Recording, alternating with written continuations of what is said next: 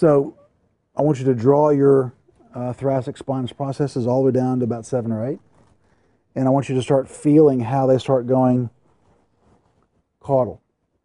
They're very boxy, very pointy up here, and they start sliding down the spine. So as 8 is going to be about right there, which is close for the inferior aspect of the scapula. Okay? So 1, 2, 3, we're still at the same levels of the transverse process of the spinous process. We're still at the same level pretty much at T4. And about T5, T6, you got to start considering the transverse process is going to be a little bit higher. Okay? So maybe at 5, we'll palpate it in a minute. It's going to be about like this, 6, 5 there, 7, 6, about like that.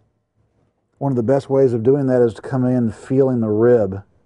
So here comes his rib at T7. My marking's going to be off just a little bit right there. It's actually, there's his transverse process right there. So I can feel his T7 coming up like that. Okay.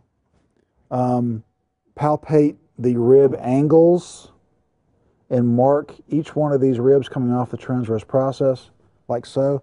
The ribs are actually, at this point, they're actually starting to tilt slightly inferior because they're getting ready to wrap around and come up on the sternum. Okay. We have obviously a lot of erector spinae here. We have the iliocostalis muscle coming up laterally and attaching to the angles of the ribs like this.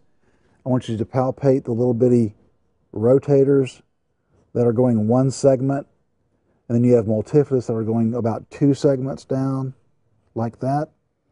And you can't feel these, but then you have those iliocostalis muscles coming from the transverse process and going right to the rib like that. And those are the ones we believe that can actually hold the rib up.